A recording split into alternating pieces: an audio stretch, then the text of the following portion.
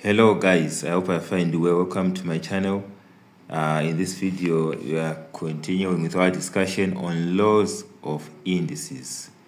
So we are dealing with fractional indices. Here we've got a situation, we've got a fraction 27 over 8 raised to the power negative 2/3. So first of all we must deal with the negative sign on this fractional index or this fractional power. So how do we remove the negative sign? We simply invert our fraction, or write the inverse of the fraction, which becomes 8 over 27 to the power 2/3.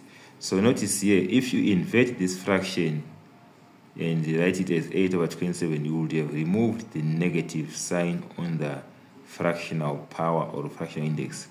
Also, I want you to take note that I inverted this fraction 27 over 8 and it became 8 over 27, but I did not invert or write the reciprocal of the fractional index. I just removed the minus sign and it remained as 2 over 3.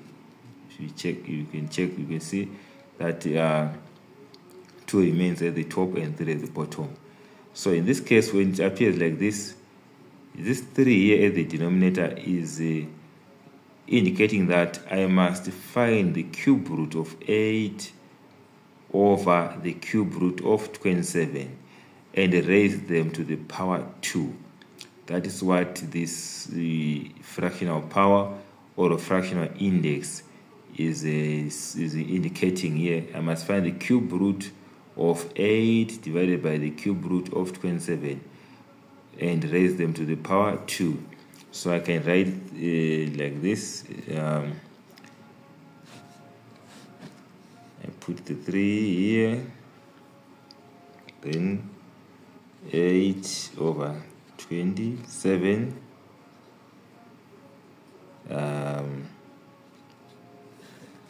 and then this enclose all these in the bracket raised to the power 2. So this is just an alternative way of writing the same thing here.